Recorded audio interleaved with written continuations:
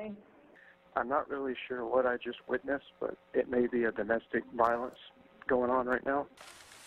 This is the 911 call that led to an Oxford officer-involved shooting that left a person dead. Oxford police say this incident started as a domestic disturbance, that is, on private road 3057. This was about 7:20 last night. When officers got there, they found 47-year-old Kenneth Dale Miller barricaded in the home with a woman. The alleged domestic violence victim ran once officers got there. Now, in a press release today, investigators say negotiations continued for more than an hour until Miller allegedly pointed a gun at officers.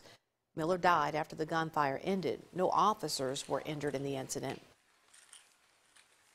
I could run outside and look, but I just heard screaming, and what I saw was a guy pulling a lady like up the stairs and back into their apartment. Domestic violence calls are unfortunately all too common and present some of the greatest dangers to law enforcement. Officers do not know what they're about to encounter, and the incidents are usually very volatile. And the Mississippi Bureau of Investigation has taken over that case.